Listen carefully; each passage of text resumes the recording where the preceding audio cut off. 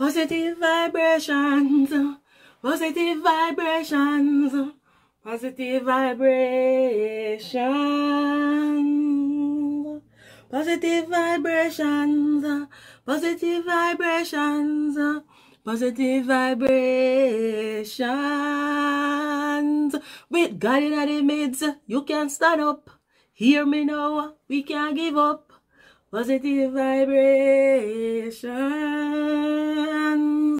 positive vibrations, positive vibrations.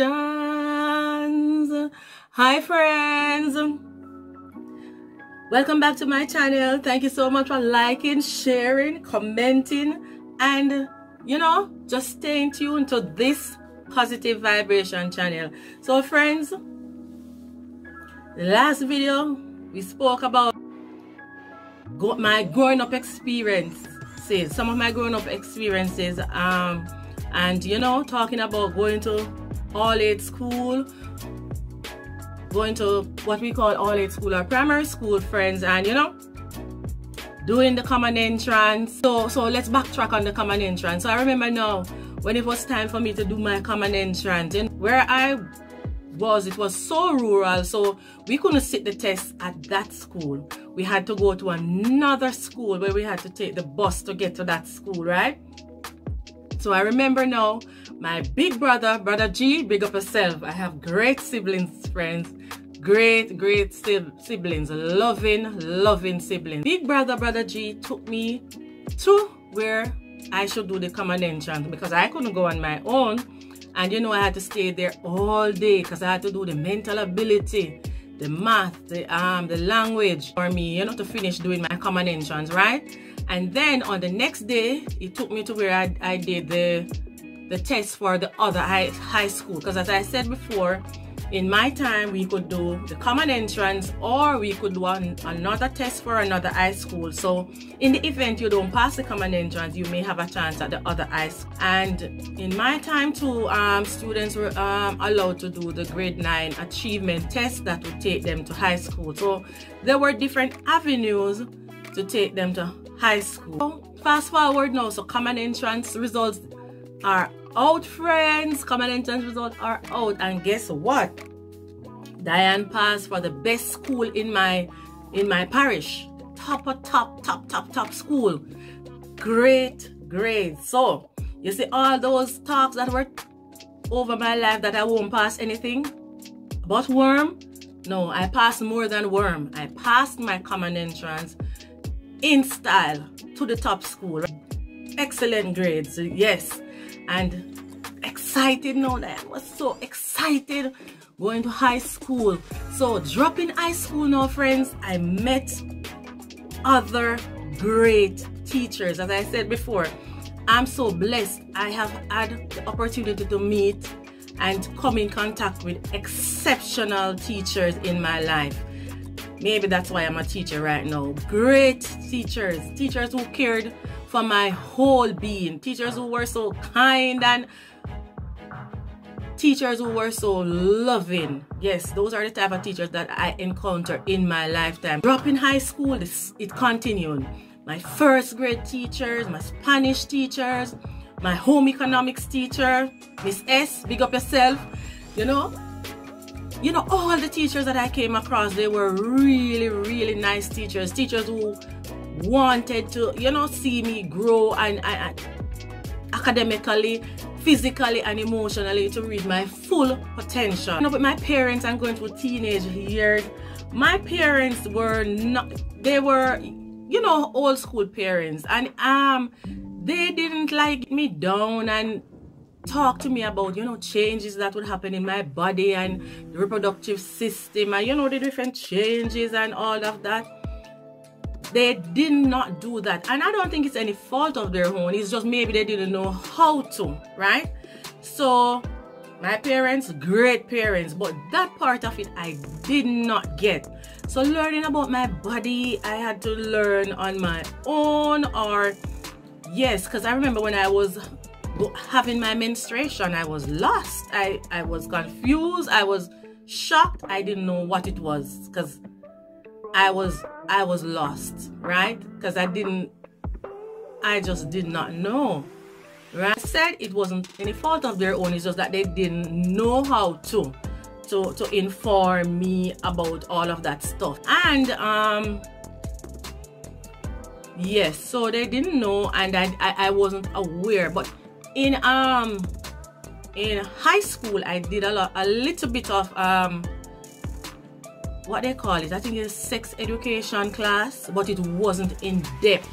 I think that's what it was called at the time. I started learning a little more about my body and the changes, you know, growing up as a teenager, right? So, you know, all the things that if you do this, you can get pregnant, and I was not aware of all those stuff. So I don't know if anybody else out there had the same experience that I had, put it in the comment section, because I'm telling you, that's my experience. I was not aware of my body, of the changes, of what can happen if you get involved, you know, in the mating thing. All right, so, you know, going to high school, first form, you know, great, A student. Second form, great, A student. Third form, going good. I had some friends, and you know, they were talking about involved in mating and stuff like that. So I, you know, curious Diane got, you know, involved too. And guess what? I became pregnant at 16 years old in third form. Pregnant, guys, pregnant. Yes, teenage pregnancy. Getting pregnant at 16 in high school is like, I felt like my world ended, because as I said before, I love school. I love school, friends. From an early age, I remember from basic school days, I remember just loving school. I love to learn. So I saw this as a big problem. I saw this as my world ending or my world closing, because I'm pregnant. I can't stay in school. I'm a dropout. I'm gonna be dropped out of school right now. It was a difficult. That's my first major big life challenge that I went through. Teenage pregnancy. I was like, oh my goodness, dropping out of school. I'm not gonna be able to see my friends. I'm not gonna be able to continue with my schoolwork, and I love school so much. What am I going to do? It was a lot. So school, 16 years old, family don't have much, and you know, they invest in you, and you know, your family is disappointed. I'm disappointed in myself too, because all I wanted to do was to go to school, get to the stage where I could do my CXCs, and see, this major challenge came up. Got involved, got pregnant at age 16. Now, drop out of school. In other videos coming up, all of what happened, you know, from pregnancy to baby being born, all this other stuff that happened after dropping out of school at age 16. I'm gonna tell you about that. But before I go, I just want to say that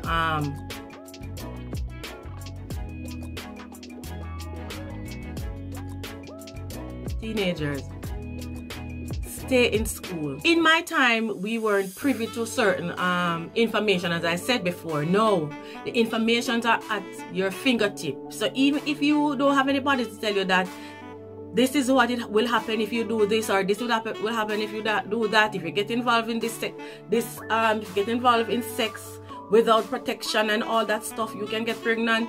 Those things are at your fingertip right now, right?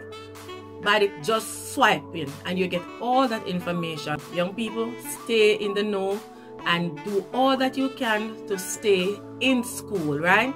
In our system in Jamaica, if you get pregnant, say, and you almost finish your schooling, they don't allow you to stay in school. you have to exit school and you won't be able to do your CXC and stuff. I'm not sure if that has changed, but in my time, once you got pregnant in school, you have to leave. You are now a dropout, right? Some countries, in other countries, you get to stay in school. If you're, say you are at almost finishing to get your diploma, you could still go to school being pregnant and finish up your studies, right? My young people, I love you. I love you. I love young people. Stay in school. Education is the only way out. Get your education. Get as much as you can, right? Some of these challenges, we can avoid them, but some of them, they're just gonna come. When they come, what are we gonna do? Are we gonna just stay right there? All right, so new videos coming up on the challenges and, you know, the way forward. All right, positive vibrations, positive vibrations, positive vibrations, positive vibrations, positive vibrations, positive vibrations. So you creep, then you crawl, then you run about. When you fall is how you get out. Positive vibrations, positive vibrations, positive vibrations, positive vibrations. One love.